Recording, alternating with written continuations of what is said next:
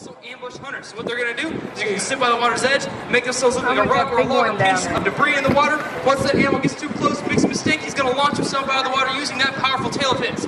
Now, that tail is strong to accelerate the alligator from 0 to 20 miles per hour, just a single powerful flick. He can launch himself out of the water, grab that animal, pull it in, hold it down there until that animal eventually drowns. These guys are capable of holding their breath for hours at a time, so he has plenty of time to wait for that animal to drown.